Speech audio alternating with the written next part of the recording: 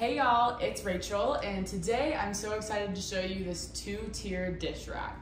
This is one of my favorite purchases. It has really made doing the dishes by hand so much easier because it comes with a lot of different features. So this is how it looks when it's completely set up. It is just that nice matte black with a little bit of a shiny finish. It comes with a cup holder and two-tier levels. It's gonna come with that silverware rack as well as a cutting board holder. So I'm just gonna break that down real quick and show y'all what you're working with.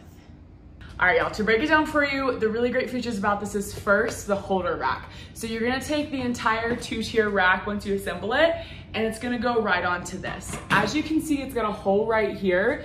It actually comes with this really unique connector that slides in and out. This is the drainer, so you don't have to buy a memory foam mat. You don't have to worry about it getting gross and smelly.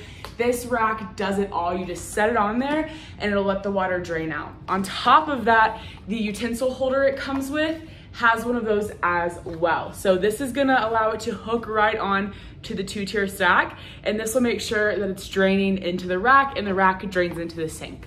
On top of that, like I mentioned, it does come with a cutting board holder and a cup rack.